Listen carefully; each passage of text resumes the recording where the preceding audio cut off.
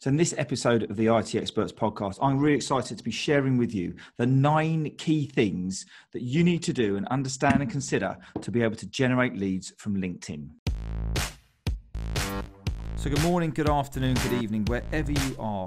Welcome to the IT Experts podcast, the only podcast to help ambitious IT and tech business owners increase their sales, profit and productivity. So hi there, my name's Ian Luckett from Innovate to Success, and in this IT Experts podcast, I'm really excited to be bringing to you today the kind of our tried and tested model, the way that we generate leads from LinkedIn and the things that we do to help and understand our IT and tech business owners to use this amazing online platform to generate leads, to interact, to make great connections, collaborations, clients, customers, and all of this great stuff. Now, the one thing we just must remember is that it's not as complicated as people make out. If we didn't have LinkedIn, if we didn't have the internet and we were just literally going out there networking, the way that I believe that LinkedIn is like an online networking room. The only most amazing thing about it is that when I've done my search, when I've used Sales Navigator, whatever tool I'm using to, get a group of prospects or prospects together, I'm in a networking room with my whole target market. So we've all been to networking events. When you go there and you've got someone there from a window shop and you've got someone there from a tech business and someone there from a logistics company. And it's nice to meet up with people. I get that. And particularly right now where we're going through this whole COVID thing, it's nice to kind of meet, be getting back to meet up with people and everything like that. But the online world is the way that we can connect and meet more people. Only last week, I was talking to a prospect from Australia. I can deliver him great service and he's the other side of the world, apart from the timescale, which could be a bit of an interesting one. But, there's no real difference than him being 5 miles down the road or being in Australia. So look, I've got some stats here for you on this. 46% of social media traffic that B2B is going out on LinkedIn. We've all tried Facebook. We've all had a look at Twitter and seen how noisy that is. But people go to LinkedIn specifically to do business. So let me give you another stat here. We've got 97% of B2B marketers are using LinkedIn as a content distribution channel. Now, marketing is great and there's an absolute place for a marketing agency. Likewise, there's a great place for lead gen companies as well. But what does frustrate me is when companies, and particularly tech companies, they just go think, all I need is leads. I'm going to go to a lead gen company. I'm going to go to a marketing company. I've very seldom engaged with marketing companies. I have a couple of them on the books and they are amazing because what they look at is we look at the whole thing. We look at the target market, we look at the business model, we look at your strategy, what you're trying to achieve, what's your USP, what pains are you helping your clients with, and all of these really good things. And we look at the non-technical side of things. Now that's really what you want to be focusing on if you if you're selecting a lead gen or a marketing company. But if you want leads and you go and get a lead gen company and they go all over LinkedIn, they might smash it with some automation. They'll give you a load of leads. If you don't know why people are really buying from you, then your conversion rate is going to be low. If you don't know how to close a sale properly, then your conversion rate is going to be low. And, ultimately, some of these big organizations that we're working with now in the tech space, you've only got kind of one bite at the cherry. So we need to make sure that we get it right. And we can use LinkedIn to do that and build up and to, generate better quality relationships. Now, look, here's the last one for you. There's 303 million active users as of today on LinkedIn. 1% of them post, which is just an astonishing amount because that's almost like going into the networking room and keeping your mouth shut. You want to get over there and you want to talk to people and you want to explain to them what you do, learn about what they do, see if there's any synergies, then you'll meet up and go and have a coffee elsewhere. LinkedIn's no different to that. It really is no different to that. The only thing that is different is that people get to check out your profile. They get to check out your media, see what you're interested in. So they know so much more about you rather than just kind of rocking up to a meeting. So look, 1% of people are posting on LinkedIn. So if you're regularly posting on LinkedIn, giving value-based content, what do you think the chances are of you generating a lead and resonating with someone else's pain point in your target market? There's a little something for you to think about. So look, right now we're generating kind of 2 to 3 really good quality leads a week off LinkedIn. And these conversations are generating business. These conversations are helping more IT and tech businesses. And what I want to do today, I want to explain to you the key things, the 9 key things that I think are really important, that are helping me my business, and also they're helping my clients as well. So look, if you're fed up listening to everyone else saying how great LinkedIn is and you're not getting any leads from LinkedIn, then this is exactly what you need to be doing. Listen to this show right to the end and then listen back to it and make a few more notes. Okay. The first point, step one, is about having a killer profile. And what I mean by killer profile is a really succinct profile that explains about you, probably maybe a little bit about your personality, maybe some of your values, things like that, who it is you help, how you help them, what you do with it. And this is almost like your new CV. But the most amazing thing that LinkedIn have done here now is that, okay, we can get a nice photograph, we can get a nice banner. So the one thing I would recommend is if you've got the aqua blue banner, put something more specific on it that's going to help your target market understand who you are. But the great thing with the headlines, you get a nice, good quality photograph, put the banner in, put your headline in. Now, headline's really important because the headline pretty much tells me, it's a little bit of an elevator pitch, tells me what you do and who you help, essentially. If you've just got your job title in there, it's kind of a bit meh, people aren't really going to understand what it is you're doing. But the most important thing here is that when you comment, like, and share on other people's posts, which we're going to talk about in a little bit later on, that tagline appears underneath your name. So if you've gone on a viral post and you're commenting and adding value and letting people know that you're the expert in your field, your headline is going to be going for all the people who are going all the way down that thread, answering the questions, comments, and everything like that. So it's really important that we get that headline right. Now, also in your bio, we've got the main body of your bio, who it is you are, who it is you help. This is not about you, contrary to popular belief. When LinkedIn started up years ago, it was all about recruitment. It was all about getting yourself another job, getting poached, et cetera, et cetera. Now it's about more B2B businesses, helping understanding who each other are. So in your bio, put in there, what it is you do, who you help, the kind of pains that your prospects are in, how to contact you. Remember, you're not in that networking room yet because they haven't accepted that they want to talk to you yet. And just put in there how to contact you. You can also put some media in your bio. And in the bio, you can have different types of YouTube videos, and you can have PDFs. You could have your own bio if you've got a copy of your own bio. You can then have testimonials at the bottom. You can also have what groups you're interested in, and it also shows up your activity as well. So the bio, your own profile is so important to make sure that we get this right, because this is what people are going to be looking at. And as you can see in LinkedIn, you can see who's looking at your profile. And the most important thing as tech business owners is that within your bio and within the LinkedIn environment, there's a pretty good chance you're not going to be selling or expecting people to buy from you who are also tech business owners, because you're the tech expert, right? Now, what that means and why this is important is because what we must do is put the non-tech part of what you do into your bio. So how you're helping people out, how it makes them feel when they buy from you, how it makes them feel when your software or your IT support system or all of that kind of good stuff is covered off, and you've got that nice and safe and secure for them. So make sure that although you're great at being technical, make sure that it's not all technical. Otherwise, if they don't understand it, they're going to get lost in translation. Okay. Point 2 is all about having absolute clarity in your target market. Remember the networking room? You've gone into the networking room and there's everybody in there from every single sector, and you stand up and you say, hi, I'm doing IT support. I might be doing software, or I could be doing another tech business or CTO work or whatever it might be. And everyone's going, oh, really? That's great. Well, we're a sandwich shop, and this is a lorry company, and this is a coach company. You're in that room with your target market, but who do you know? Do you know who your real target market is? So work out what sector they are. Work out who's buying from you. And more importantly, I was talking to a prospect this morning actually about this, and some of the software that he was selling is actually going to be solving a problem for someone who's not actually buying it. And what I mean by that is, the person in the corporate role who wanted the software to help his team wasn't the guy paying the money. It was the FD. So there's a different kind of buying signal there that you need to just consider, or buying methodology there you just need to consider when you're putting out, content and your bio. But make sure that you know exactly who they are. Make sure that you know kind of where they work, what role they're in, and understand. And make sure then that you tailor any content, your own profile, any posts, any credibility you're trying to put out on LinkedIn. Make sure that you focus that purely to that individual. Give them a name if you've got a name for them, for your ideal avatar, but make sure you're really clear on who your avatar is. And again, with the avatar, make sure that you understand what pain that they're in.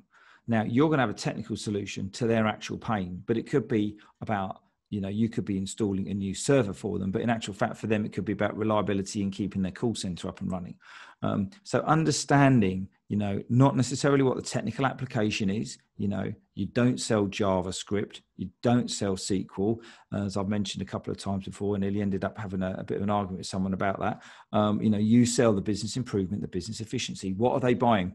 Look, we're all here. At the end of the day, sales is a transaction, okay? And the reason we're in business is because we're generating business to help more people, and we're helping keeping the economy going and our own lifestyles and that kind of good stuff, right? But people buy from people. No one likes to be sold to.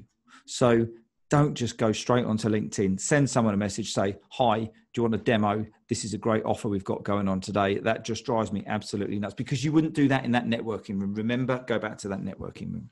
Okay, step 3, let's talk about content. Right, what is content? Content is where you're then going into this networking room, right, and you're handing out your brochure. You're telling people what you're good at. You're telling them and showing them that your testimonials. You're showing them all of the good work that you do. You're showing them your model. What's your business model look like?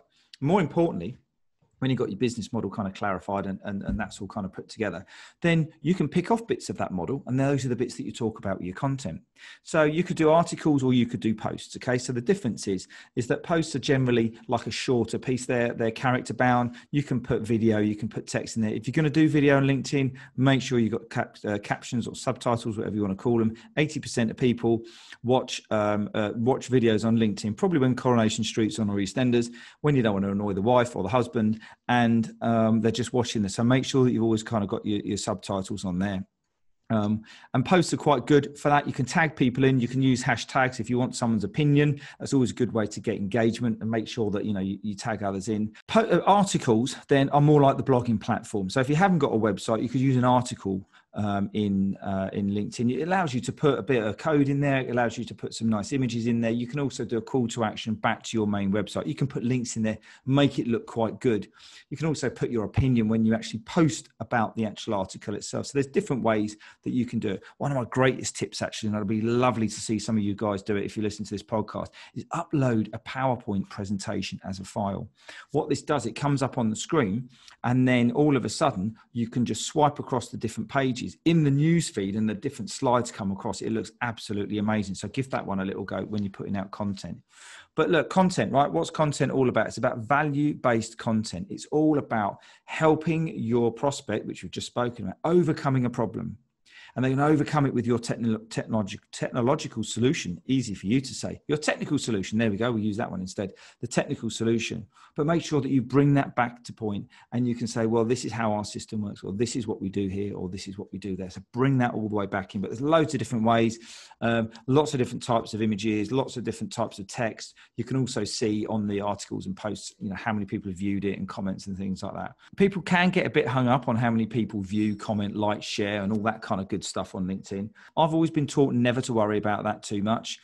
When you actually look at how many prospects you actually need, it's good to get an engagement. And do you know what? Some of the best posts I've ever put out are the ones where I've been having a crack and I've just come back from a run, or I've gone out and bought some lunch, or I've taken a stupid photo or something like that, which is quite good because it brings out the kind of the personality in you, which is why I like to do these podcasts as well on video. So if you're listening to this, then we've also got all the podcasts over on YouTube as well in the library over there. So you can go and check them out, and you can kind of see what we're up to, and you can kind of see some of the different things as well. We're doing more in the how-to type of stuff over on LinkedIn. So that's the content. Make sure that you're regular with the content. Make sure that it's value-based. Make sure that you're giving away. Don't try and sell on LinkedIn. It's a social selling platform. Which does not mean you can go and sell, but value-based. So people go, that's a really great piece. I like this guy. Let me go and check his bio out. Oh, on his bio, it's got how I can contact him. Let's give him a ring. I think he can help me out. That is how it can work. So step 4 is all about engagement. And, if you're going to go into that networking room again, this show wasn't actually supposed to be structured around LinkedIn being a networking room, but it seems to be panning out quite well. So that's quite good.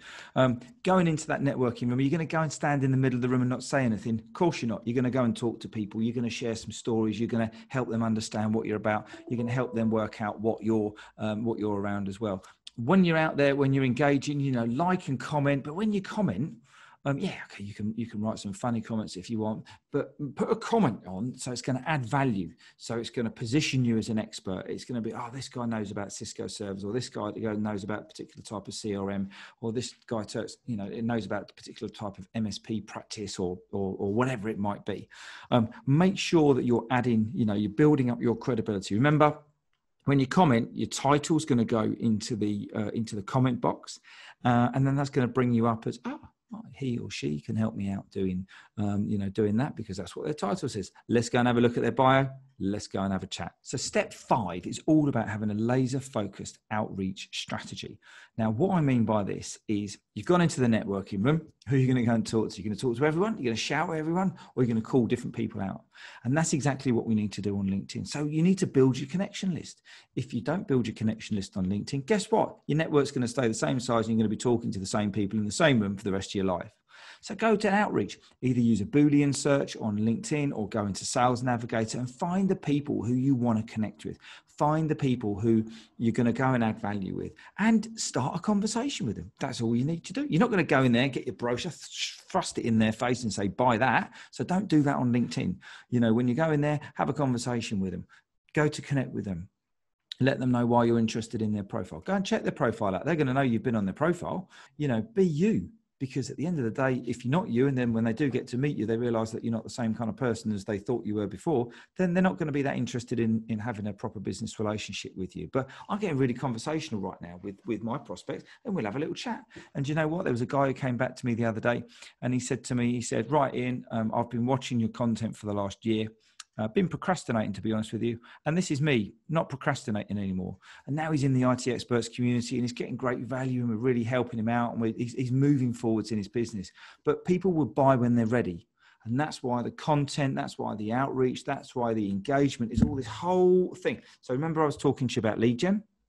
Go and get a lead gen to go out there and to go and hit a load of people up on LinkedIn, which is absolutely fine. But if they can't see you having that activity, you're not engaging with them, you're not putting out value-based content, you're not putting all these other good stuff out there, they're just not going to resonate with you. They're just not going to think it's worthwhile having a conversation. And once you connect with people, have a series of questions and have a series of conversations that you're going to have with them. Ask them how they're doing, ask them how the business is, pre-COVID, pre this awful pandemic that we've been going with, strike up a bit of a conversation, see if there's anything they're interested in, and then have a virtual coffee, just have a chat with them and see what's going on in their world, and and build up your network like that. It's just like being in that networking room. So item 6 is all about your personal profile against the company profile. Now, people buy from people, okay? People do buy from companies, don't get me wrong.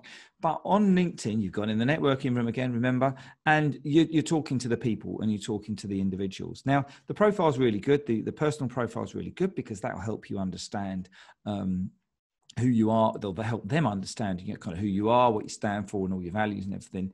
And the company profile is a bit more of a longer burn. So normally it's useful when you've got more employees or you've got a larger company, because the employees will then start to share posts out. It's more about what the company's doing, the strategic relationships the company's having. So you might sign up a big contract with a server manufacturer or a networking company or a software company or a particular type of licenses or whatever it might be. And those are the things that are important for the company. And then you can post that out personally. Most of the work on LinkedIn, or most of the lead generation on LinkedIn is person to person, H to H, as they say, not B to C or B to B. It's H to H, human to human. So use the company profile, but don't expect to put a company profile out there, a couple of blogs, and have 1,000 people follow it in a week. It doesn't work like that. It takes a long, long time. Again, try and vary up the content that you're putting on your company profile as the one that you're putting on your personal profile, and just make it a little bit more varied for your prospects. Step 7 is all about the CTA, the call to action. What do you want people to do? So whether you're using lead magnets, and what a lead magnet is, it's like a survey. It could be a survey, it could be an ebook, it could be a white paper, it could be a little test, something like that, where you're going to take them off LinkedIn, and then you're going to get them onto your website, get them into your CRM, and then nurture them through email marketing or whatever it might be. Make sure that you've got a clear call to action. Make sure that you've got a really clear, what's the point of me reading this book? It's all about time management. If you want to know how to be better with the time, then come to one of my online masterclasses, or come and experience the IT experts group or the mastermind or whatever it might be that suits you best, sort of thing. But make sure that you've got a clear call to action so people understand what it is that you're doing, and what's the logical next step in this relationship.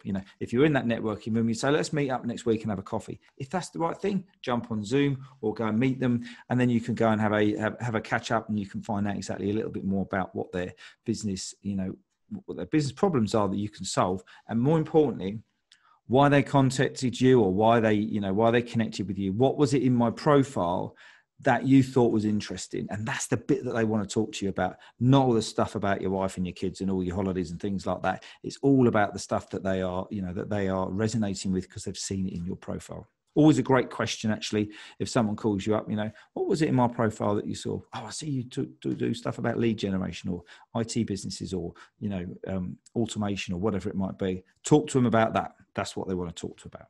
Point 8 is all about SSI, which is the social selling index. Now, if you go into linkedin.com/sales/SSI, it will give you your rating. And this is the rating that LinkedIn thinks it likes you. Don't forget, LinkedIn's an algorithm. So at the end of the day, the more you connect with the right people, you engage with the right people, you put out value-based content and people engage with it, it's going to like you. It's going to start pushing your posts to the top of people's profiles. It's going to start putting it out to the more relevant people who are interested in it. And this comes under your SSI score. So go and have a look at it. Don't get too hung up about it, because the more you're active on LinkedIn, and if you do the things and you follow the kind of process that we're talking through here and understand how this kind of works, how LinkedIn works in its entirety, then it's going to help you generate more leads and your SSI will go up. But it's a really good yardstick to see how well any of your performance or activity on LinkedIn is starting to help out and resonate with your target market. So go and check it out. linkedin.com/sales/SSI. And finally, step 9 or point 9 I want to talk about is bots. Is what I'm going to say about bots. All sorts of automation bots going on with LinkedIn at the moment, all sorts of things. In actual fact, across all platforms. I have always been against bots. I've always been against automation because, as I said a minute ago, they're all automation. They're all algorithms. And as soon as they find out that you're trying to cheat the system and you're not staying on the platform, then they're going to get annoyed about it. They're going to reduce your reach, and they're not going to put your posts in the right place. So I'm kind of quite organic with it. We do all our own messaging that goes out natively. All our videos go into the platform itself. We don't post links to YouTube or anywhere like that. LinkedIn don't like you taking people off their platform. They want you to keep on it. So in actual fact, if you put a link within your post to say, hey, go and check this post out or go and check this article out, they're probably going to penalize you for that. So a little trick there, don't tell them, pop it in the comments. If you put the link in the comments, then that will help get it away from the main post, and it will help the main post get out there, and then the comments below will stay exactly where they are. I've seen some amazing automation tools out there that look and apparently get some really great results. Would you send a robot into your networking room to do the talking for you? I think that kind of answers the question. I wouldn't, so that's why I'll do it myself. So it's about, H to H, building those relationships. You can try it, you can give it a go. If it works for you, then great. Personally, I'm not a great advocate of them, but that's just really my personal opinion and kind of what's working right now. So look, LinkedIn is an amazing part of anyone's marketing, toolkit, generating leads, helping you nurture, grow clients, nurture and grow those prospects as they're coming up. But the thing that we know about IT experts is that you need more than that when you're actually trying to grow and scale your IT business. It is about the vision. It's about understanding your commerciality and the packages and the deals that you're putting across. It's understanding your sales and marketing, sales activities. It's understanding how you're managing with your team, and also, like the business performance and measuring it.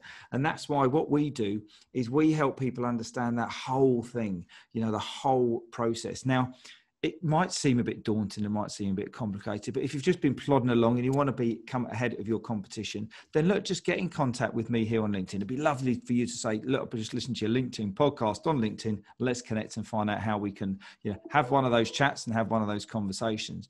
We've got an online community, the IT experts community. We have an amazing peer group. We have all sorts of different types of masterclasses online to help people out so that when they're ready, they can come and learn on how they take their business to their next level. So look, I hope you've enjoyed this episode. I hope you've enjoyed the show. If there's anything else that you want to know about LinkedIn or how to help your IT and tech business grow on LinkedIn or even off LinkedIn, if it's a different marketing strategy you want to use, then please just reach out. There's a message button here on LinkedIn. There'll be one in the show notes as well. And that's about it from me today. So I hope you've enjoyed it. Go and have a great day. Go on to the website at innovatetosuccess.com. Check out some of the other great podcasts that we've got there as well to help you with your IT and your tech business. Enjoy the rest of the day, and I'm going to catch up with you soon. All the best now, and take care. So thanks very much for listening. I hope you enjoyed the show. If you did, then please remember to subscribe, rate and review. I'd really appreciate that. And also check the show notes out for all the latest developments at the IT Experts Growth Academy. If we haven't already, then let's connect on LinkedIn, YouTube and over at our website at innovatetosuccess.com. Until next time, you look after yourself and I'll catch up with you soon.